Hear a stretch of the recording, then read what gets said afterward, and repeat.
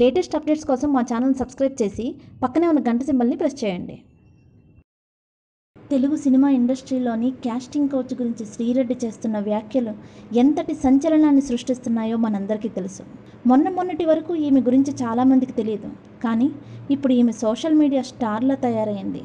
Sri Reddy leaks starts అంటూ పలువురు దర్శకులు, నటులు పేర్లను బయటపెడుతుంది.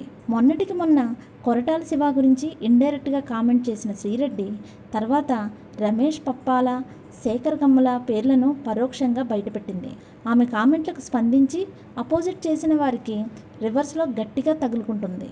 ఇదిలా ఉంటే ఇప్పుడు న్యాచురల్ స్టార్ నాని గురించి కామెంట్ చేసింది. తమ హీరోల పేరు పాడు చేయడానికే ఈమె ఇలా అంటుందని, సాక్ష్యాలు చూపించకుండా ఎలా ఆరోపిస్తాదని హీరోల ఫ్యాన్స్ శ్రీరెడ్డిపై మండిపడుతున్నారు.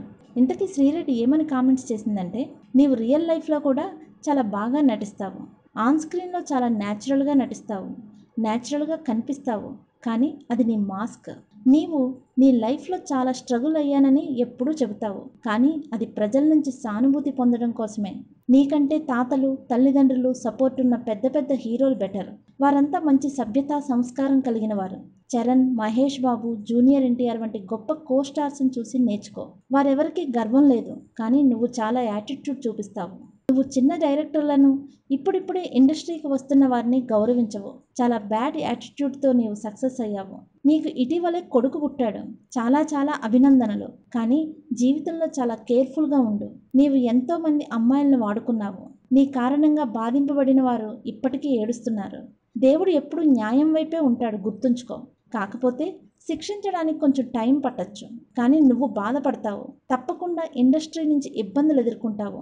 ఇండస్ట్రీ నుంచి ఇలాంటివి ఈకలా రాలిపోవాలి అంటూ శ్రీరెడ్డి ఫేస్బుక్లో పోస్ట్ పెట్టింది. ఇదంతా చూస్తే న్యాచురల్ స్టార్ నాని గురించే అని నెటిజన్లు అనుకుంటున్నారు.